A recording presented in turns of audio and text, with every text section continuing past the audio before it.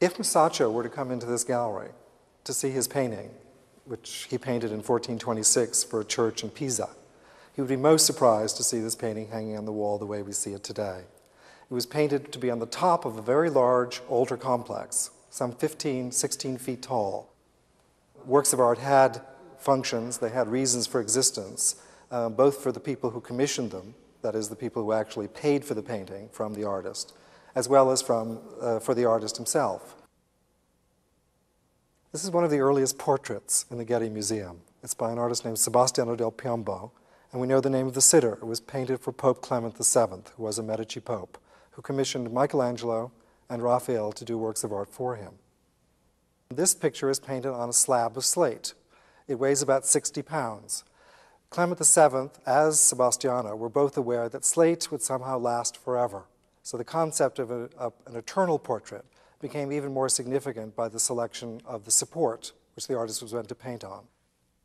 If Sebastiano's portrait of Clement VII was meant to be seen as a very formal state portrait, presented to a public who might not have known him personally, Pontormo's portrait of an anonymous young man from the same time is a very different thing indeed.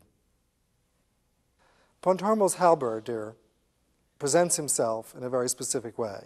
He wants to be seen not only as a soldier, possibly protecting whatever fort he's standing in front of, but he's also very self-consciously presenting himself as a man of fashion, a man as conscious of his small waist and his clothing as he is of anything else. He wears these marvelous red pantaloons with a matching beret, a hat with a small hat badge on it, what's called an enseigne, that depicts Hercules and Antaeus in it, made by a jeweler specifically for men. This particular sitter has found the perfect artist to represent him. This is a portrait by Van Dyck of Agostino Pallavicini, one of the noblemen of Genoa.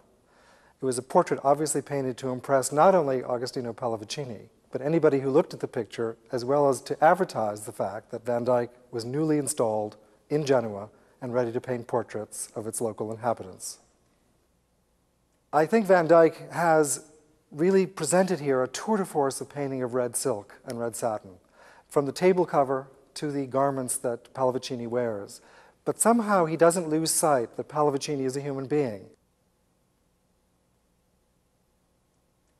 My hope is that the museum goer will look at portraits and be aware that they were commissioned by specific individuals from individual artists at a given moment in time, that they want to depict themselves in a very certain way, that they want to preserve themselves for posterity